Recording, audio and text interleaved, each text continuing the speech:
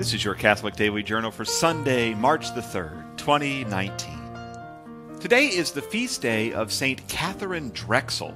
Born to very rich and very philanthropic parents in Philadelphia, she was on track to be a trophy wife until her stepmother's 3-year battle with cancer. She wanted more for her life, and she was wrestling with what to do with that when her father died not long after her stepmother's death, and left her and her 2 sisters just shy of $14 million. That's about $400 million in today's dollars. Catherine and her sisters had lost all their family and were unsure of what came next. Catherine turned to philanthropy, and in particular, she sympathized with Native American Indians. She had read about the Trail of Tears and had visited what would become reservations for Native American Indians all over the U.S. And in 1887, she went to Rome and she met with Pope Leo XIII to request missionaries to staff missions that she would fund to serve the Native American Indians all over the Midwest United States.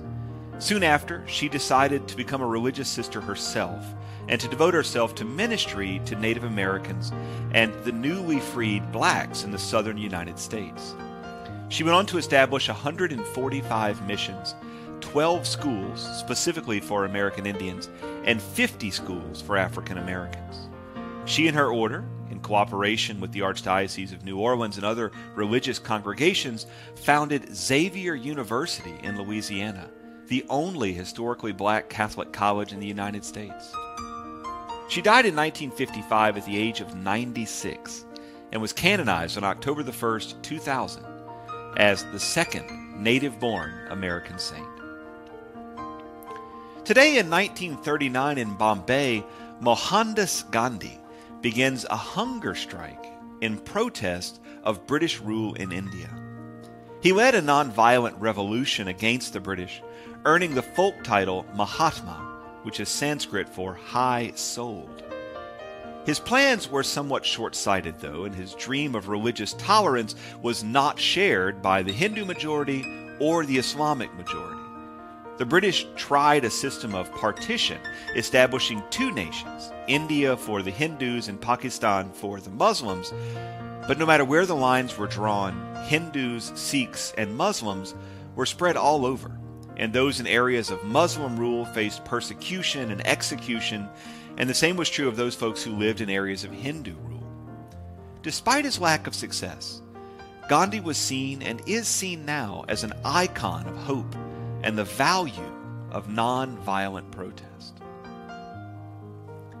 Finally, today in 1923, Time magazine published issue number 1 under the direction of editor Henry Luce as the first weekly news magazine in the United States. They wanted a magazine that was brief and could be read in about an hour. And the first slogan was, "Take time, it's brief." Luce co-founded the magazine with Britton Hayden, who was more carefree and wanted the magazine to have some levity. He insisted that there be coverage of celebrities and pop culture. As Luce found his stride as a magazine man, he settled on a format which would tell the news through individual people. And so most of the covers of Time magazine feature one individual as a kind of lens through which to see significant news of the week. Luce went on to become a true magnate of magazines in the United States. He eventually owned or had major stake in startups like Fortune magazine, Life magazine, and Sports Illustrated. Today, Time magazine has the world's largest circulation for a weekly news magazine in the world. And today in 1923, they sold issue number 1. The Catholic Daily Journal is supported by listeners like you. For more information, visit CatholicUnderground.com. And until next time, be on the lookout for the Lord at work in your life.